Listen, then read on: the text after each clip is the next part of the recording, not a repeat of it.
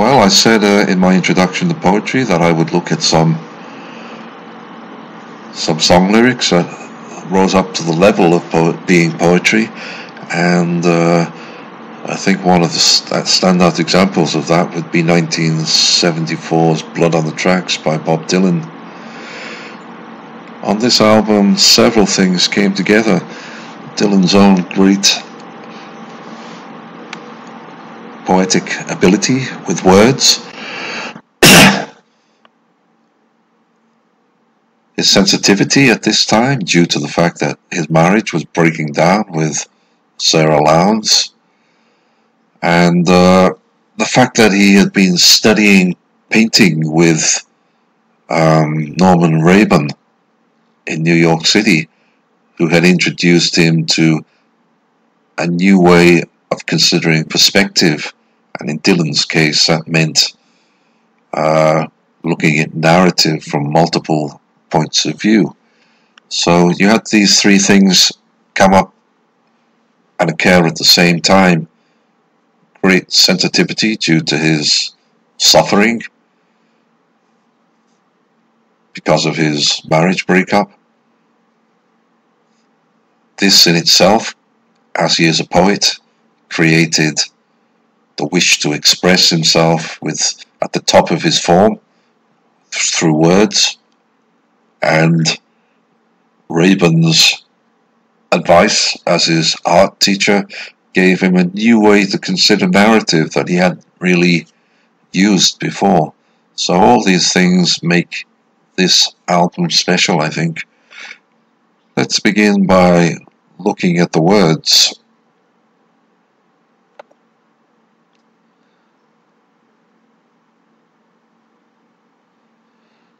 Early one morning the sun was shining, I was laying in bed, wondering if she'd change at all, if her hair was still red. Her folks had said our lives together sure was gonna be rough. They never did like Mama's homemade dress, Papa's bank book wasn't big enough.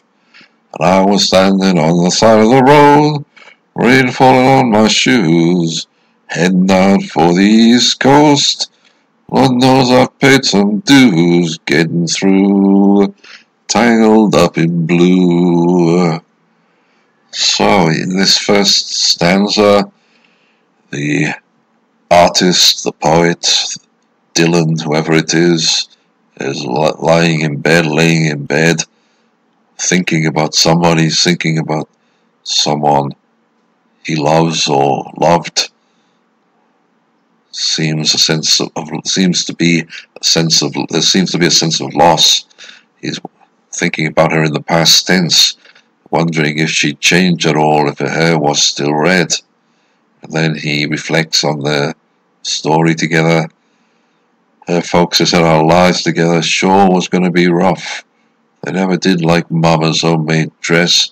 Papa's bank book wasn't big enough. I was standing on the side of the road, rain falling on my shoes, heading out for the old East Coast. Lord knows I've paid some dues, getting through, tangled up in blue.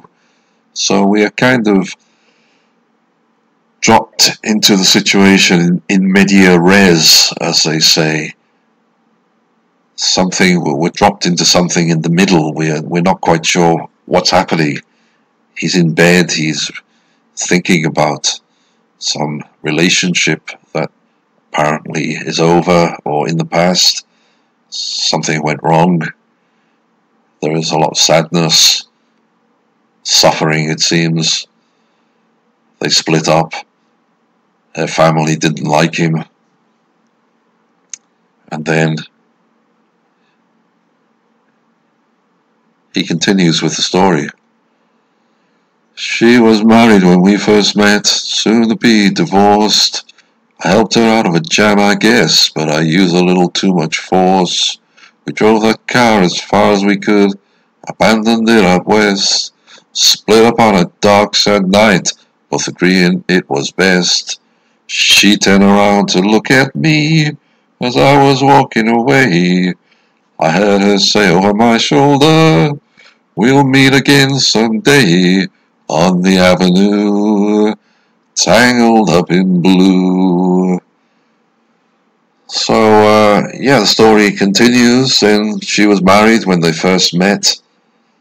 Although she was going to get divorced, something happened, and he helped the speaker, the poet, Dylan, whoever it is, helped her out of a jam, but somehow got it wrong too, used a little too much force.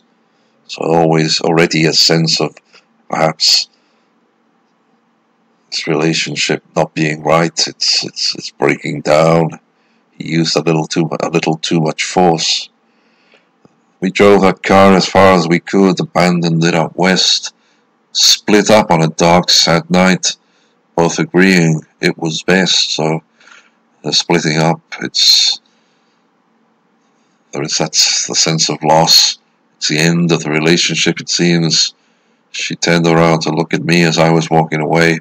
I heard her say over my shoulder, "We'll meet again someday on the avenue, tangled up in blue."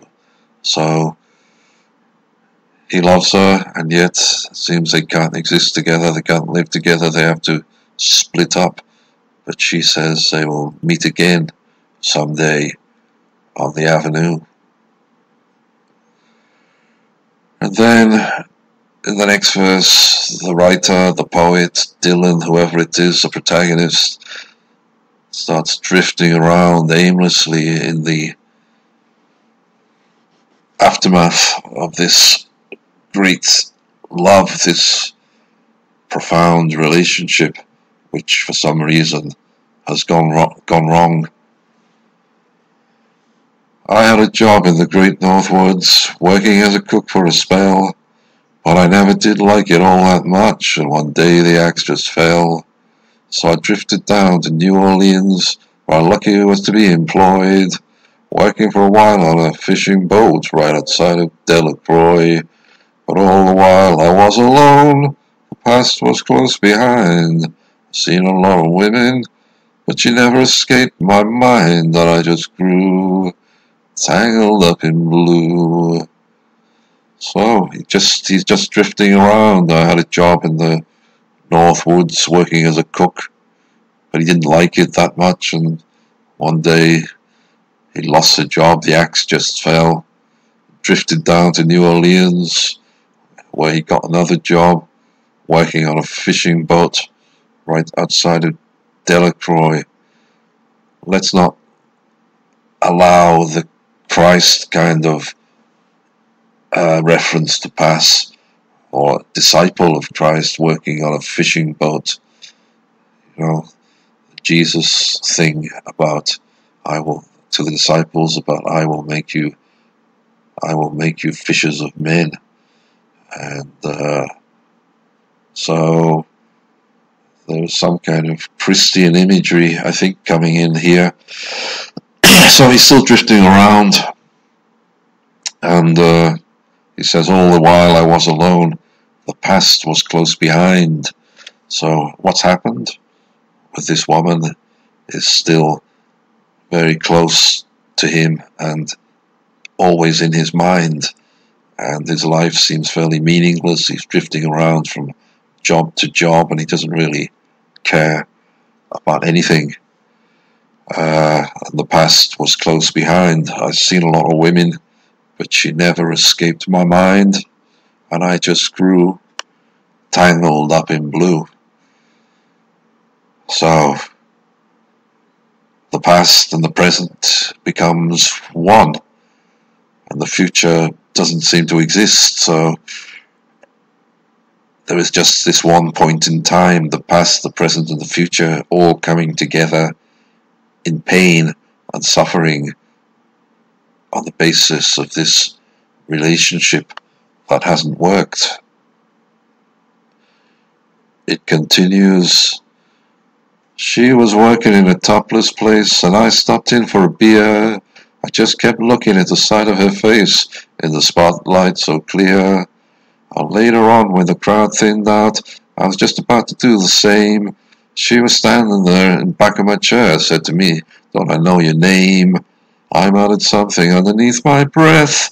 She studied the lines on my face. I must admit, I felt a little uneasy when she bent down to tie the laces of my shoe. tangled up in blue. So here, this is where the narrative starts getting rather murky and difficult to follow. So she was working in a topless place. He's drifting around from job to job, his life seeming fairly meaningless after the end of this relationship. But who is working in a topless place? I don't think it's a woman he's obsessed with. And he stopped in for a beer. It seems like some kind of hooker working in a strip joint. He stops in for a beer. I just kept looking at the side of her face, and the spotlight's so clear. It's a spotlight. It's a stage. And later, there's a crowd. Later on, when the crowd thinned out, I was just about to do the same. She was standing there in the back of my chair, said to me, "Don't I know your name?" So it seems like he recognizes her, and yet it's not the woman he loves. She recognizes him, and yet she doesn't know him. This is where the multiple narrative begins to come in, and different points of view, and it seems that from the one relationship, now suddenly the woman who he is always thinking about suddenly becomes a representative of femininity, of the female group, the female species. So it's like, or rather, he sees something of the person he loves in this hooker, and it's a kind of Dante-esque situation where the person he loves, is Beatrice, is everywhere, and he can see her in lots of women, and this is he can see her in this hooker. He can see the woman he loves in this hooker, and the hooker, for her part, can see someone who is very sensitive and someone who has suffered a lot. Again, the Christian imagery is coming into it. He's a kind of Jesus figure, someone who impresses by an infinite capacity to suffer, and just as he can see the one he loves in the hooker, so the hooker can see something special in this man who seems to have an infinite capacity to suffer.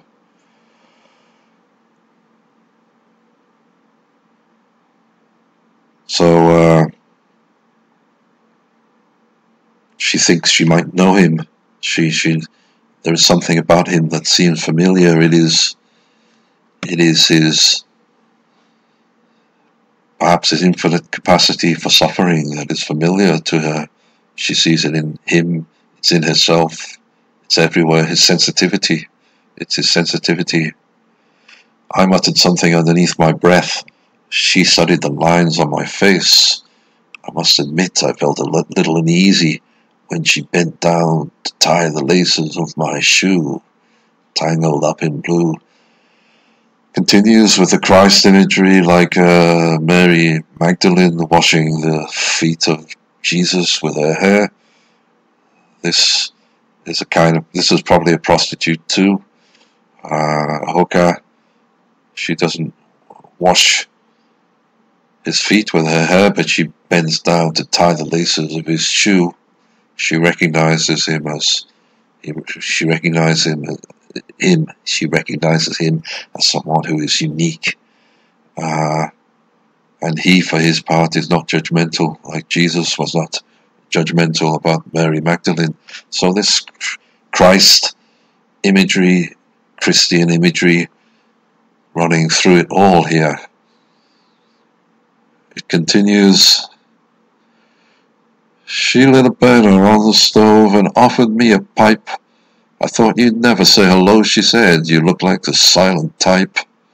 And she opened up a book of poems and handed it to me, written by an Italian poet from the 13th century. And every one of them words rang true and glowed like burning coal, pouring off of every page like it was written in my soul. From me to you, tangled up in blue. So it continues with this meeting between the Christ-like artist figure and the prostitute Mary Magdalene type figure, and they both seem comfortable with each other. They both recognize something unique in the other. She lit a burner on the stove and offered me a pipe. I thought you'd never say hello, she said. You look like the silent type. Then she opened up a book of poems and offered it to me, written by an Italian poet from the 13th century.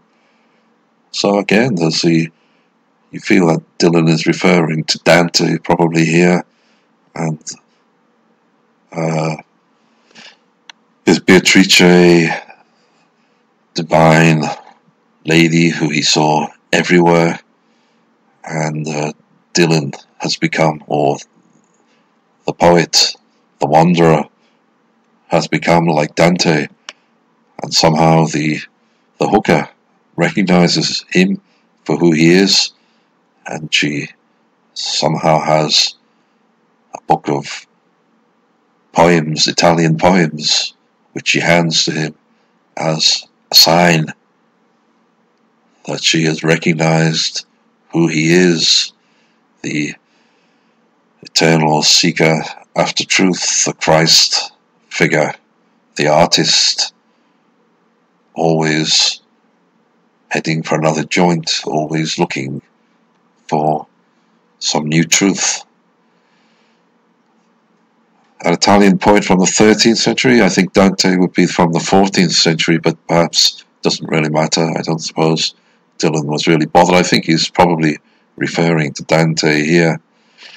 And he says, every one of them words rang true and glowed like burning coal, pouring off of every page like it was written in my soul.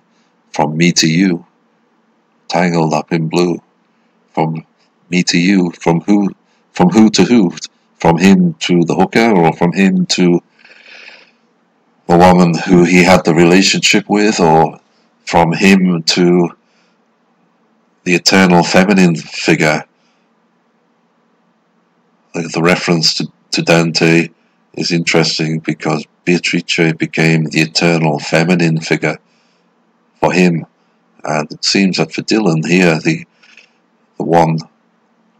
women are kind of blending into each other and becoming a kind of eternal feminine figure. So let's continue with the next stanza. I lived with them on Montague Street in a basement down the stairs. There was music in the cafes at night and revolution in the air. Then he started into dealing with slaves, and something inside of him died. She had to sell everything she owned and froze up inside. And when it finally the bottom fell out, I became withdrawn. The only thing I knew how to do was to keep on keeping on like a bird that flew, tangled up in blue. So, now there's an abrupt jump. I lived with them on Montague Street. Who's them? We don't know. Is it now? Is it in the past? Is it in the future?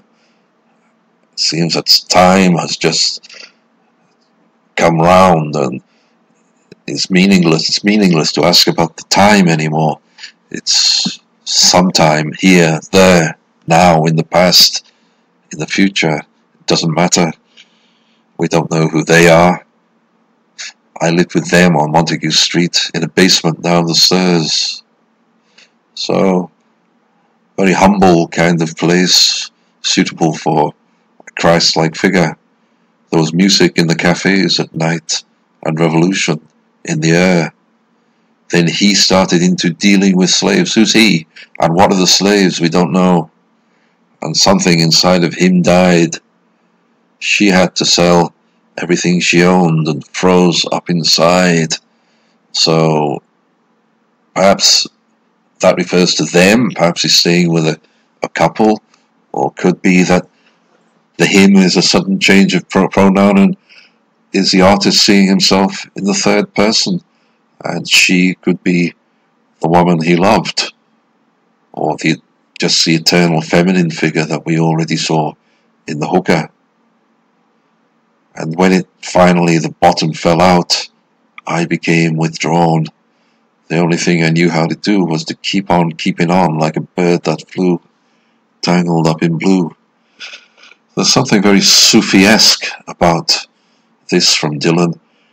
The Sufis think and thought that the soul is like a bird, always moving on in flight, looking for the truth, looking for God, looking for its own true soul, and God that can show the true soul. So yeah, the soul as a bird is a very common image in Sufi poetry. So it seems that Dylan is seeing himself as a bird that flies, that has to keep moving on. He has to keep on keeping on. Other people can stop, but he can't. He is an artist who has to suffer and has to go through so many different experiences. Most people settle down into one or another, but as an artist he has to keep going. He has to keep experiencing new things all the time in order to get nearer to the truth, in order to get nearer to the divine, in order to get nearer to God and his own true nature. So the last verse, let's look at it. So now I'm going back again, I gotta get to her somehow. All the people we used to know, they're an illusion to me now. Some are mathematicians, some are carpenters' wives. Don't know how it all got started, I don't know what they're doing with their lives, but me, I'm still on the road, heading for another joint. We always did feel the same, we just saw it from a different point of view, tangled up in blue. So yes, everything changing here too, the narrative point of view, possibly the pronouns. So now I'm going back again, I got to get to her somehow. To who? To the one from the beginning who he had the relationship with that failed? Does he have to get back to her, or is it more about having to get back to the eternal feminine? He's always on the move, looking for some new experience. All the people we used to know, who is we? Him and the girl he's talking about, the one he had the relationship with. We can't be sure, but probably all the people we used to know, they're an illusion to me now. Some are mathematicians. Well, that's interesting. Doesn't sound like they would be mathematicians, or that sounds like they would be more simple people. But again, Dylan was always ready to throw a spanner into the works. Some are mathematicians, some are carpenters' wives, so you have both extremes, the intellectual and the simple, the mathematician and the carpenter's wives. I don't know how it all got started. I don't know what they're doing with their lives. So everybody else is an illusion to him. He's keeping going and trying to find his truth through looking for the eternal feminine, by trying to get back to this woman he had the relationship with. He's trying, by drifting around, he's trying to be like a bird that keeps on keeping on, keeps moving from joint to joint. He's got to find the truth. He's got to understand his own true nature. He's like a bird that flew, like a Sufi that is trying to find God. Other people settle down. The poet, the artist can't do that. But me, I'm still on the road, heading for another joint. We always did feel the same, we just saw it from a different point of view, tangled up in blue. Well, he's on the road and he will stay on the road. He's heading for another joint. We always did feel the same. Who? Him and the woman he's talking about from the beginning, presumably. We just saw it from a different point of view. So there will always be soulmates, but perhaps they can't relate together, live together for any longer because they have a different point of view. But basically they are the same. They see things in the same way. So from the search for the eternal feminine, he seems to come back at the end to his own personal loss, which is the loss of his own marriage with Sarah Lowndes at this time. So it seems very confessional, this last part, saying that they're the same, they will always love each other, they always understand each other, but they reach the point where everything seemed difficult because they were seeing things from different point of view, but they always did and will feel the same. So in this last part, I think you have direct reference to Dylan's own marital loss at this time.